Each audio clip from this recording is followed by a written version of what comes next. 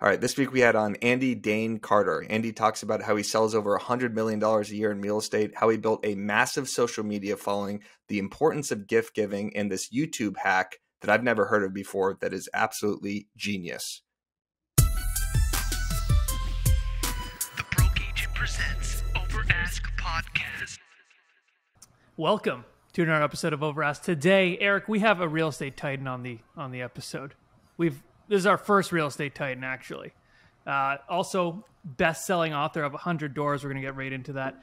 Keynote speaker, like I said, real estate titan. Mr.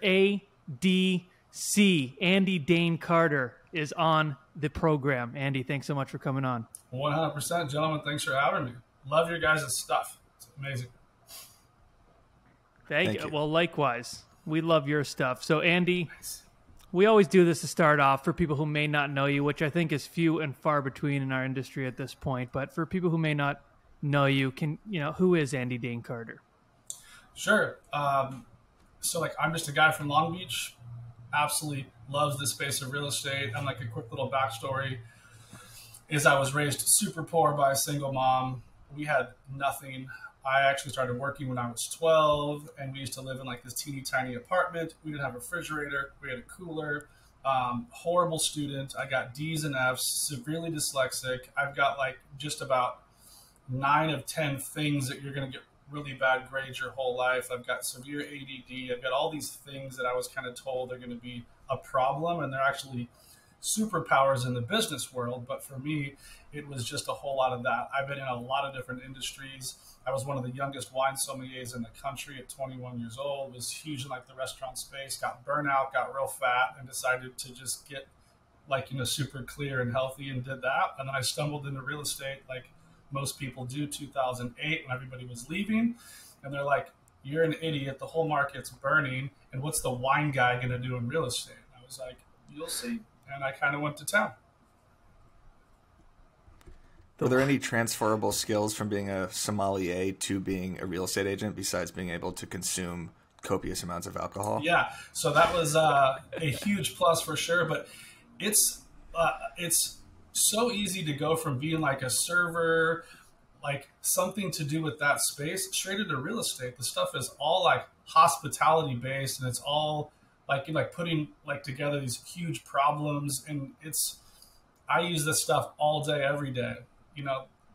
But yes, for sure. There's tons of that stuff that basically just transfers into service, customer service, and just working and then getting wasted. Yeah. What gravity? We've had a couple people on this podcast who got into the business 2008. What was your mindset behind that? Did you know the severity of what was going on, or how'd you stumble upon it? Yeah. Super good question. No clue whatsoever. It wasn't anything where I was like, I'm super smart. I was so sick and tired of this life that I was living.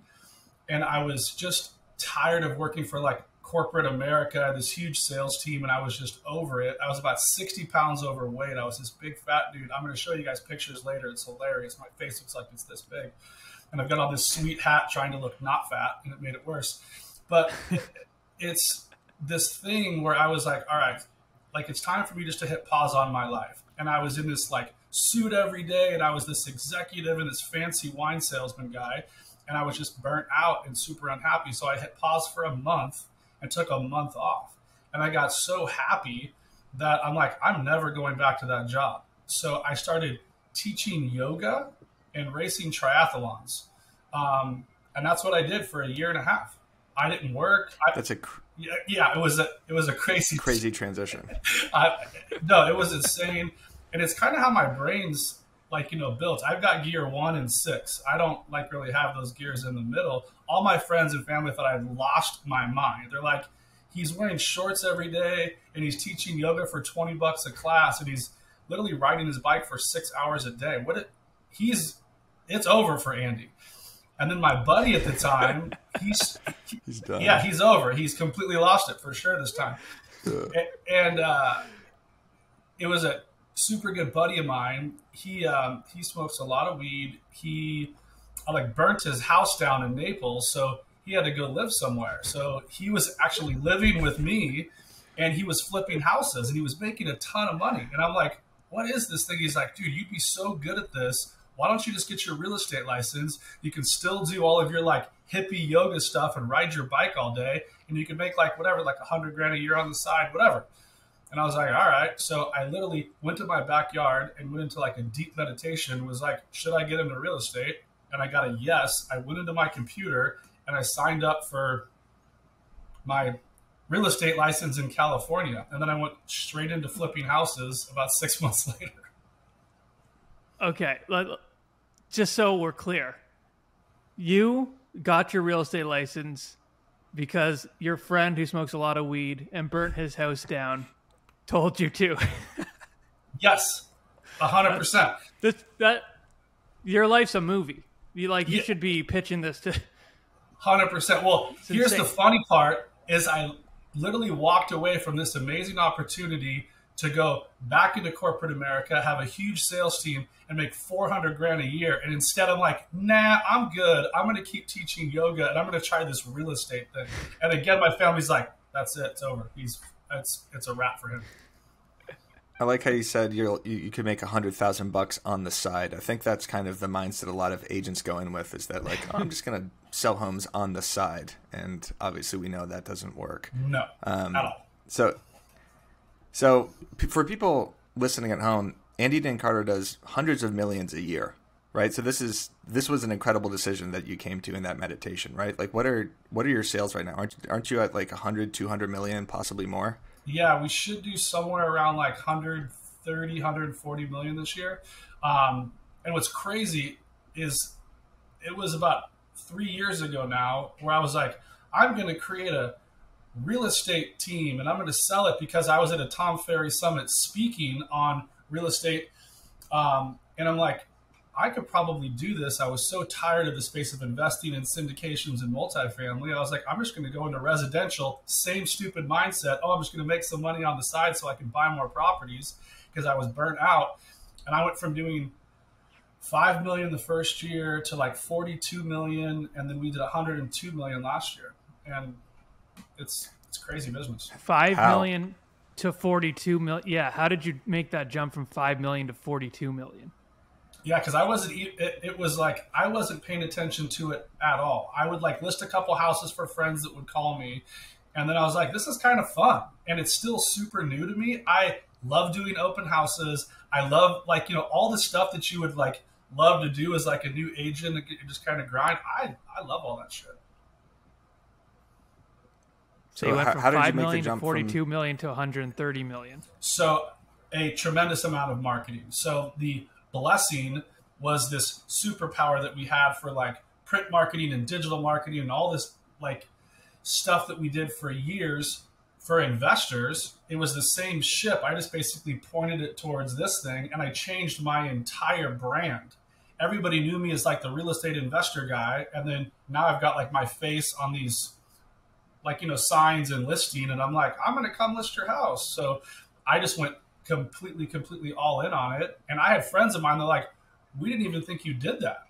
So it was literally just like me just kind of sharing with people, like, we have like a traditional brokerage and we can help you. We can help you buy and sell, and we can help you invest. From a branding standpoint, does being in Huffington Post, Forbes, having that blue check mark, does that help? I mean, I don't know if it will, actually physically get you business, but just from a brand outside looking in, do you think that helps people kind of gravitate towards you to use you as their agent? 100%. It was the hardest thing that I've done in business was to get that little blue check mark on Instagram. I tried for a year straight. I got told, I don't know how many times, nobody wants to be you. Like, I mean, they are brutal. And I was like, all right, well, how do I get it? They're like, you need to be somebody who looks like they're famous online. And I was like, okay, I'm going to go be famous online. So then it was the perfect time because we actually launched the book. It did really well. And I got a lot of press on that. And then that was so much easier. But what was crazy is as soon as I started to send people messages with that dumb little blue check mark, everybody responded. It was crazy. It was almost 4 years ago now, but it was like instant credibility. It was so easy to book people for the podcast after that. They're like, oh yeah, sure, I'll just book it tomorrow. And I was like, I've been trying to get a hold of you for a year. And you've had some monster guests on the podcast that we want to get into. So how did you get on the Huffington Post and Forbes? Because I think a lot of agents do want that press, and you did write a book, so I'm sure that had something to do with it. But like, how did you or your PR team get actually published in these large outlets? Yeah, so it's super important to have a strategic plan. Like, just like marketing and branding and advertising, like, you need to have a PR team or like at least something. And so like I kind of started this whole journey. I didn't know anything. I didn't know a thing. And this dude kept falling into my feed over and over again. He's screaming and cussing, and he likes wine, and he's from New York.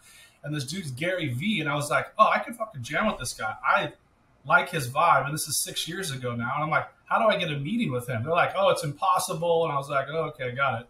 So I paid 10 grand and I got a meeting with Gary and his team. I fly out to New York with my filmer, and I'm like, I don't know what I'm doing, but it seems like this is where the market's going. And my biggest fear, no one knows who I am. I don't have a website. I've got like 300 followers on Facebook. I don't know how this whole world works. And I spent hours with him and his team and left there with a clear plan. And I was like, okay, I just do it everywhere. I have a podcast and a YouTube, and I went full gas. So there was a PR team that I hired of 6 people, and there was a marketing team of 8, and I didn't know what I was doing. I just hired everybody to kind of do it for me. And I'm like, I need help with this. So, but it's important to just do so much. I was posting 5 times a day and cutting stuff up, and the team was everywhere. And then the whole thing for me was like the book. I was like, now I'm the expert in my industry. Now I'm the expert in my field, and I'm trying to give back to them. And then as soon as you're in Forbes, it's really easy to get on all the other platforms, and then stuff starts getting picked up. Here was the hack that the PR team did that was amazing. Everything that was public facing had my Instagram handle, had it in a hyperlink that was on everything. So if you saw me, you could just click that and go follow me. I mean, it was insane, the growth after that. That's genius. That is genius. Getting a meeting with Gary V is the goal of like all of us basically. And it sounds like you got in super early, because $10,000, I bet that number now is $250,000 or more to even sit down and have a meeting with him. Was it just your team and him like coaching you for an hour about digital marketing? Like, how did that go? Yes. And so then it was the first day and the first ever daily deep dive thing where like you could pay to basically so it was that whole thing in the first time. He was talking about it on a podcast he was doing with Tony Robbins, and I was driving. He's like, so here's what I'm thinking about doing. I literally pulled over and started sending him messages and started DMing like all the people that like I knew. And as soon as I went there though, everybody was so cool. And now I'm friends with all of them. Like I'm literally like friends with the CMO of Vayner, and I can shoot them messages. But the smartest thing that I did is I show up with a 58 Jets Super Bowl helmet signed by all the players. And then I gave it to him and I filmed it all. And he was like, hey, that was really cool of you and this and that. And then as soon as I left New York, sent these gifts to every single person that I talked to. And then I got their email, and then I've stayed in contact with them for years, and they're just amazing people over there. The gift giving is real. it is real. I mean, Eric, we don't do that enough. Andy, what do you like? We're gonna send you a gift from Over Ask after this. What, you want a football helmet? No, I'm good. You want a mug? So here's what I sent, right? Because this is like a weird gift that you're probably not going to get. It's this little stand and like a crystal. So the crystal sits on the stand. So then you put it on your desk or something, and now it's at their desk, and now they kind of reminded of me, and then it was this weird thing that worked. I had these things, like, it was a huge pain in the butt to get them all and then just box them up, but it worked really well. And now I'm friends with all of them.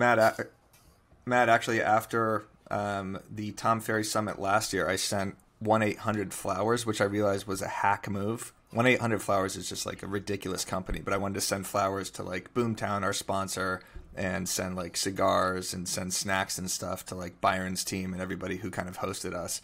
And then I realized that it was a moron move to send it from 1-800-Flowers because it's not like personal at all. And it just looks kind of ridiculous having a 1-800-Flowers thing in the mailer. Yeah. But the gift giving, bringing someone, it's like bringing someone boxed wine. Exactly. It's like sending them a box Andy of Cracker Jacks. Wine. Yeah. Exactly. Yeah. Be like, thanks, bro. So we just had we had Johnny Drinks on Byron's show, and Byron brought a $20,000 bottle of Pappy Van Winkle, however you pronounce it, and they were so excited about it. Like he gave it to him, and that just like cemented the relationship. So I think there is a really important takeaway here. Like whether you leave a listing appointment or you meet with a buyer consultation or something, like sending them something very personal is such a different touch than following up with like emails and mailers and stuff like that. It is so important to go on Facebook or Instagram, look up your clients like before listing, look up buyers. Like it's so easy to get the data. And like speaking of Gary Vee, he has an old video out there where like he's kind of giving a pitch at like some kind of retail shop, and he's like, "Here's what I did: is somebody called in to buy it was like a $200 case of wine from Wine Library. He sent him like a signed jersey by somebody, and then it's like he just kept going on and on and on about this. And he's like, if you sent me like a Jets hat, he goes, that matters to me because it means that like you took the time to like really kind of pay attention, and that goes a long way. And he's way up the food chain, but that shit really, really matters to you, to them, to our clients. And it's a simple little gesture that like you took time to give a shit. That's part of our job. And I think a lot of people forget that. Even with closing gifts, people, I think, feel obligated to give a closing gift, but don't actually understand what the gift entails and what it's actually all about. Like I'll see a lot of people on Facebook groups be like, hey, like I'm going to get my clients like a Nest Cam. And it's like, okay, that's fine. But like part of our job is to pull out, things about our clients. What do they like? That's why I've always said this. I wear so many band shirts and I'll wear Yankees hats and stuff that can just start conversations. And I've started so many conversations that way. Oh, I love Nirvana. Perfect. Okay, you love Nirvana? That's going in my closing gift to you. And they, like you said, they remember that shit. Dude, it's so smart, and it's such low-hanging fruit. It doesn't take any really effort extra to be like, oh yeah, they like candles or like whatever. And so like we have like a signature candle that we send out with our logos and stuff on it. And it's this thing that we have done by this like unbelievable company here in Long Beach, and it's all handmade and hand poured, but now it's branded to us, and now the client's stoked. And it's just something different, than like a bottle of like Veuve Clicquot that you got from Costco. It's like, hey, we closed. Congratulations. Like, that's what I've given to the 8 sales that I've done in my career. Literally, I go straight to Bevmo, pick up a bottle of Smirnoff, write a nice letter. But right. Here, let's get that is behind me now. That's why he doesn't. That's why he doesn't do any sales anymore. Exactly, the bad closing gifts. What do you give for closing gifts, Andy? So it's like not candles. That's for like Popeyes, right?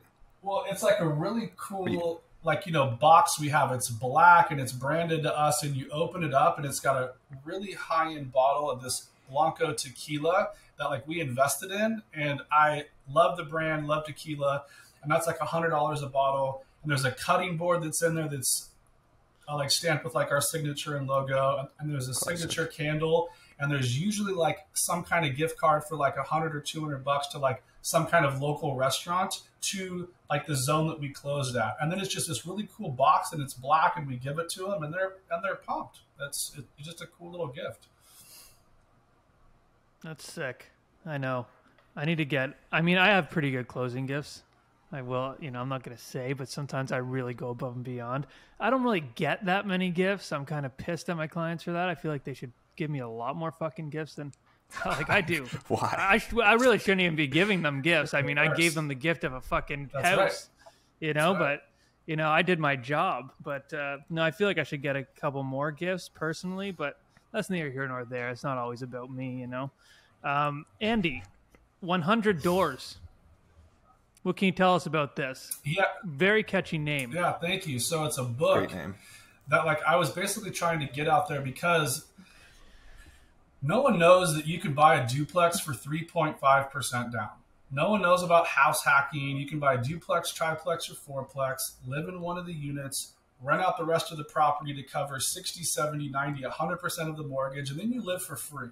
And for me, it was so important to get this shit out there because one, no one talks about it. It's not taught in school, but that would have changed like my life. We were poor and my mom could have for sure, like she could have figured something out, right? Like over a few years and like, here's the plan for 5 years. We're going to buy a duplex and we're going to put this much down. I mean, a $700,000 duplex, it's like $26,000, $27,000 down and like you're in and now you're in an asset and then it goes up. And then the hack that I love the most is if you like, you just have your real estate license, you're going to make 2.5% commission because you're going to represent yourself as the buyer. So now you got to come up with 1%, which is $7,000. I don't care who you are. If you can't save $7,000, you just shouldn't be like around. You know what I mean? Like you got a problem.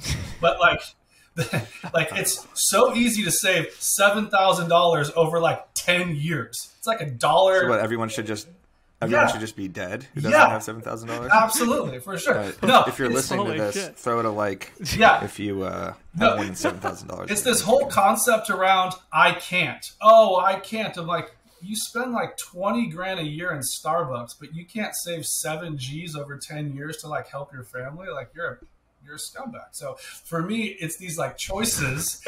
And then you have this piece of real estate that goes from like 700 to $1 million. And now you got 300K in equity and you're still living for free. And if you're in your 20s, like, it's like, oh, I couldn't possibly like, do that because I don't want to be somewhere. It's like, so you rent it out and you could rent out all the rooms and travel the world and like, live from your laptop and run your media company, whatever the hell you're doing. And so the book is basically just like, Look at me. No, dude, you're good. I was like, there's so many ways to do right it. at me. I was looking straight into your soul. I was like, you should buy some shit. Come on. But it's this like, it's a super thin book. It's 100 pages. It'll maybe take you 2 hours to read, and there's pictures because I read like crap. I spoke the book into Rev over 7 days. I didn't type. I'm a terrible writer. I spoke it into a software. It was transcripted. I sent it to the publisher. They made their little tweaks on it, and I put it out to the market. I didn't like, oh, it took me like years to write my book. I just like, spoke the thing into my phone, and that's it. Put it out. And Did you call it 100 doors because it's 100 pages? No. So the plan is as soon as you get to 100 doors, you should be making roughly around $100,000 in passive income per month or per year, kind of depending on your thing. But that's a tremendous amount of money to make for doing nothing. Like you're just going to own these assets and you're going to make a lot of money. So it's this whole kind of play on words where it's like, all right, so it's 100 doors and you're going to make $100,000 a month in passive. That's 1.2 million a year for doing nothing, and you can live on that. Well, send me the book. No, I'll go buy it, Andy. Oh, no, I'll send you guys a box of them. You guys can give them out. I'll send you a ton of them. Yeah, I got a Sweet, box you of literally my Commission spoke... Impossible books. I can't have another box of books here. Andy, you literally spoke that book into existence. Literally. Yeah. That's the most literal way you've done that. You literally spoke it into a software, sent it to an editor, and said, fucking deal with it from here. You are 100% accurate. I'm a terrible writer. I mean, off the charts bad. I'm like, there's no way this is going to work. And like, I just basically talked this thing and I'm like, here we go. I have a book, 100 doors. Let's go. And it's a bestseller. Yeah, it sure is. Jesus, that's legit. Maybe I'm going to try that after this. I'm going to voice memo some shit. Send it to Eric. Yeah, be like. Called 100 skits. Yeah. 100 reels. Yeah. 100 memes. 100 reels. Yeah, for sure. That's not a bad posts idea. of the Andy, same meme. we'll collab. Yeah, no, I love the collabs. It's fun. Okay, love it. Now let's pivot a little here because you have an outstanding YouTube channel. Thank you.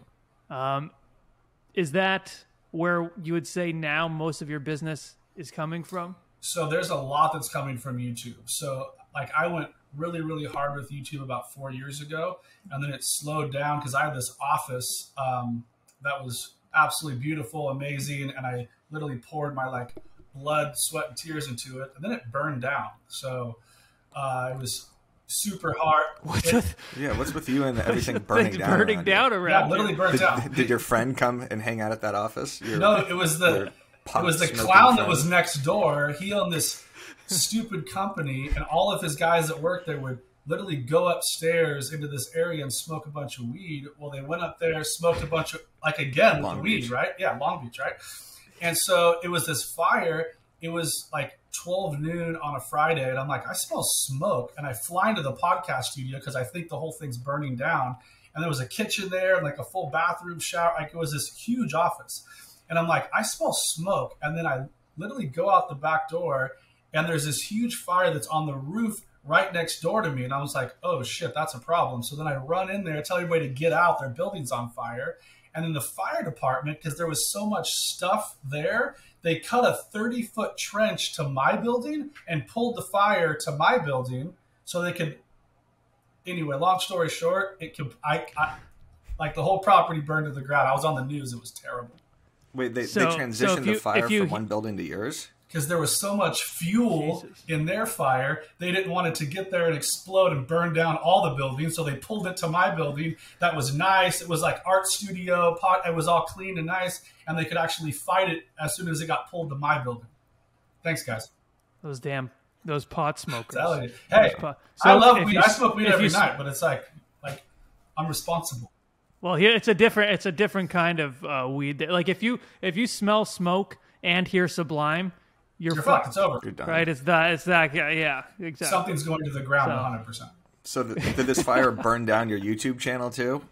So what you said you started? Yeah, sorry. So it completely burned down. Like, I was bummed. I mean, we lost hard drives. We lost all of our cameras. We lost the whole studio. And it was like a kick in the nuts. And I was like, look, I'm just going to take a break on the podcast. I'm going to take a break on the YouTube. And it was so crazy because it was right when I was about to start this whole thing with like a traditional real estate team, and I was going to build it out. I was like, let me just focus on that and kind of see what happens. And then we circled back about a year ago, and now we are full gas on YouTube. And YouTube Shorts is the new thing that we're going to go really, really heavy on. It's just a great platform, and I finally got my silver play button that I've been trying to get for 5 years. So I was super pumped on Congratulations. that. Thank you. Congrats. Yeah, we're only 93,000 subscribers away from that. So if you're watching this, please hit the subscribe button. Subscribe and hit the notification bell. Yeah, exactly. Subscribe and throw a like on this video, for God's sake. Smash that subscribe button. It's so hard for me to say. See? I absolutely hate that. It drives me nuts. What do you see in YouTube Shorts? Because to me, I keep saying this, I feel like mine is a little broken.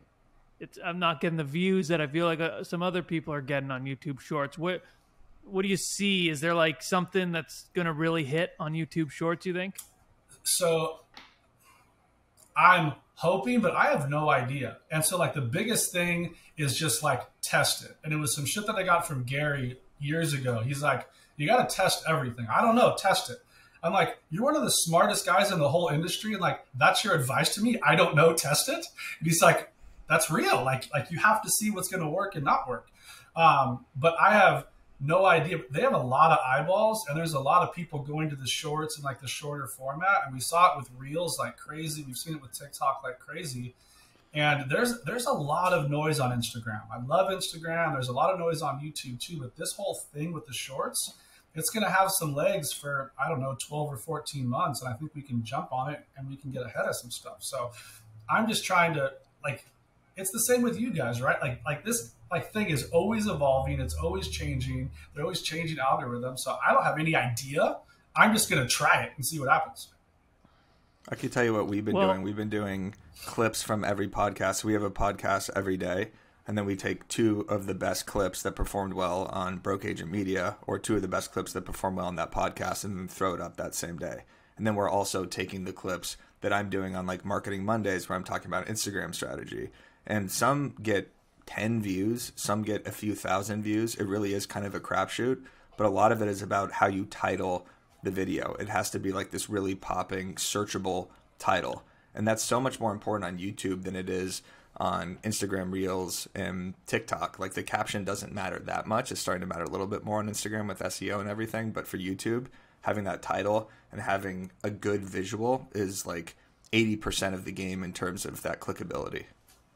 100%. And you and I were chatting a little bit at like Summit about the like 24-hour live stream that's on YouTube. I was gonna ask you about this. This is an incredible hack, everyone. Dude, this changed the game for us. Like back in December, it was this great company, same thing, following me on Instagram forever, sending me DMs. Hey, would love to work with you. My entire DM is like full of that. Hey, like, all this stuff.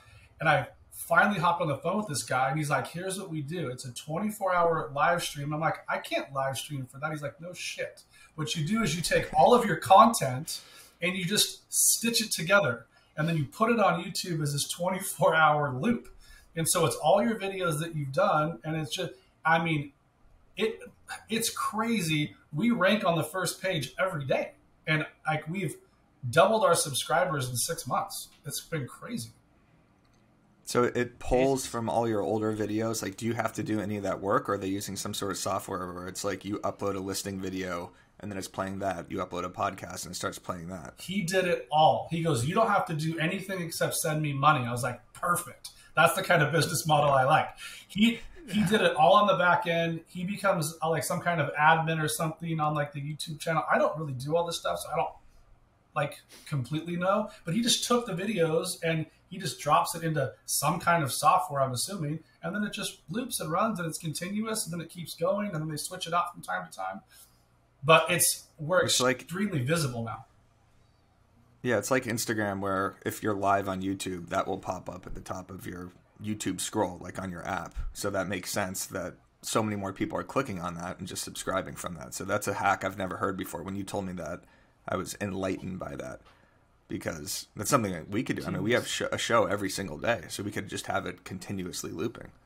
Yeah, it makes a big difference. I think here, like I'll just pull this thing up to see if I can show you guys the thumbnail real quick. But it's insane. Every time like we click the like YouTube thing, that's what pops up. I mean, it's every time I touch YouTube, it's at the top of the screen, and then it's the same for like so many people. Like they're like, we're so tired of seeing your face every time we click YouTube. That's the best compliment I could get. I was gonna say that's a good compliment right there. That's genius.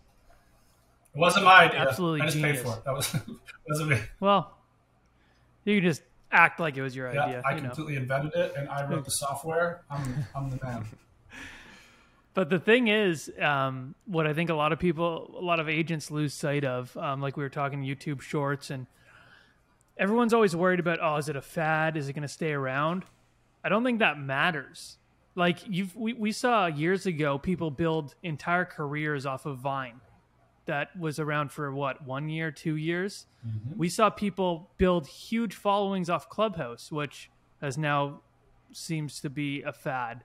It doesn't matter if it's a fad or not. I think, if there's interest in it, jump on it. Try. The worst that can happen is, okay, nothing happened. But, that's still a pretty good risk to take. So I think, and that it goes for us as well, Eric. We just need to jump on kind of everything. We're very comfortable. I know. Which one? What's it called? Be Real. Have you guys heard about this?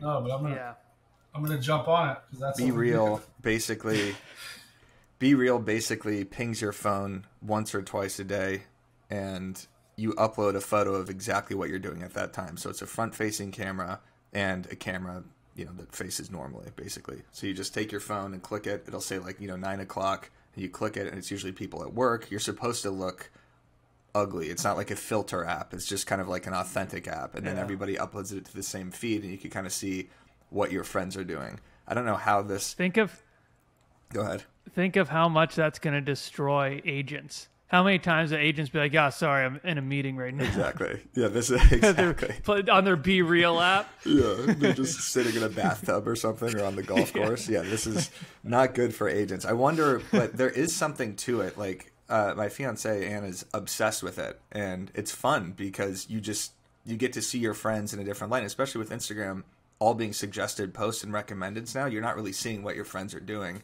and you have to scroll through stories to actually see it. But for this app, you just see everybody uploads at the exact same time. You kind of drop everything. Like if I got a ping right now, I would just do this, shows my face, and then shows what's coming out of the camera too. So there might be something there with this down the road. But it is always good to get on these apps, even if you think like, I'm not going to build a following on it, just like Matt was saying, because you will hone some sort of skill from this. From Clubhouse, Matt and I became better podcasters. We picked up subscribers from Clubhouse because they heard us bantering, heard us talking shit to each other, and were like, I want to hear these guys in more long form. So even though like we didn't really build a huge following on Clubhouse, we built subscribers, we built listener base. So get on everything, basically, as we've been saying. Yeah. Well, it's going to work. Like it's going to work because your fiance, she's obsessed with it. There's probably a lot of people like that, and then it's going to work. Who cares if it works for a day or like, I don't know, 16 years? It doesn't really matter. You just want to be like exposed, and it's funny. I think it's going to be hilarious. There's going to be people doing. Here's the thing with like, everybody's so lazy. They want to sit there on their phone and be entertained. And if there's something new to entertain them, they're going to do it. Be like, oh, this was so funny. Here's this guy was doing at 9:20. Can you believe it? Like, you're literally taking away from your day. And then they'll be like, sharing that stuff and the shareability and then sending messages. Oh, dude, you said you were at this and you're really like, it's all just, it's the whole world now. Like, we want to be entertained constantly. Totally. And mainly in short form. Yes. I mean, there's just no attention spans It's anymore. gone. Well, Andy, this was very. I want to say some of my takeaways here because you really resonated with me early on in the episode when you're saying you weren't a great student. I was not a good student at all. It actually seems to be more of a trend for at least creators and kind of content creators and stuff. Yeah, real estate agents for sure. But it's cool to know, like, you're a guy who, wasn't privileged growing up. You came into this with nothing. You knew nobody. You were saying you wear board shorts. Pretty sure you're like, a bunch of tattoos, which is, yeah. So he's got it all. And you're going to do around 130 million this year. So it really doesn't matter. None of that. That's all smoke and mirrors. That shit doesn't matter. People spend way too much time focusing on, oh, well, I gotta, I'm going to go do this. But first I got to get the right car. So, I look a certain way. Or first I got to get a new suit. Or first I'm not going to door knock until I get my hair cut. I think at the end of the day, you just got to fucking go for it. So that was very, very cool. Resonated with me. I'm sure it's going to resonate with a lot of others. Oh, nice, brother. Thank you. Eric, anything nice to say to me or Andy? No. Andy, do you prefer Andy Dane Carter or ADC, or Andy or I've been calling? See, I never asked until the end of these episodes. Yeah, it's so funny because my wife this morning she was on the phone with this like really great guy. We go way back, incredible business partners of ours, and she's like, "Your husband's kind of like a celebrity in this world," and she's like, I know, I got to hear this crap all the time from all these other people that I meet, whatever. And she's like, here's the truth. If you call him Carter, you know him really well personally. If you call him like by his whole, full name, you might kind of know him. I'm just Andy. Like that's who I am. And but there's this thing now where it's my full name. Like that was strategic by the marketing team. I mean, you guys wouldn't believe 3 days of going through, should I be Andy Dane Carter, Andrew Dane Carter? I'm buying domains. I'm like, I don't know. And then like this one chick was like, that sounds really good. I was like, cool, let's do that then. So it's like a long way to explain it, but I'm just a regular dude who's super mellow, and I just like to do real estate and have fun. Well, I think it was a brilliant marketing move. Andy Dane Carter. Yeah. It's very memorable. Even when we were going over the list for Bam Bash, I was on a Zoom with Jill, and I said like, oh yeah, my friend Andy Dane Carter's on the list. She's like, does he need to have his middle name on everything or whatever she said? And I was just like, honestly, it's kind of sick. And then when you it's came a strong in, move. remember when you came in, she's like, oh, look, it's Andy Dane Carter. And it's just, it really like just engraves in your brain. So now what do you guys think? What do you guys think? Matthew Dean Lionetti. Dean's strong? a kind of sick middle name. That's a sick name. Thank you. It's strong. Yeah. Here's the thing. Dean's really sick. You want people to talk shit. I want more people to talk shit. We have a massive budget now for multiple listing service fines because people narc me out or turning in my marketing or driving around taking pictures of stuff. I'm making them mad because they think I got this huge ego and I'm a dick and I've got 3 names. They're talking about me. It's working. This is awesome. Yeah. I always say be a little polarizing because that, it's better for someone to talk about you than not to. 100%. Well, I think we graduated from Andy Dane Carter to Andy, and now I think it's safe to say we're just going to go with I Carter. love it. Perfect. At this point. That'll make my wife happy. She'll be stoked. Okay. Carter, where can the people follow you? Yeah, I'm super easy to find. You just basically type in my full name, Andy Dane Carter. There we go. That's what I wanted. Trying to get the TikTok account back. It was hacked when I was in Dallas with Tom Ferry, and it's like a verified account, and I can't get it back. But I'm on all the other platforms, like Facebook and YouTube and Instagram and all that good stuff. Matt, I got one more thing actually. Speaking of the Tom Ferry, what was your major takeaway from that conference? So I really liked the stuff on Thursday, and I really liked the speaker a lot. He was really cool, and I got to kind of do a lunch and learn with him, and he did this crazy thing with how you just completely handle tons and tons of problems and all these different objections. And he did it in a really, really cool way, which was extremely grounding. It was just great though. It is such a great community.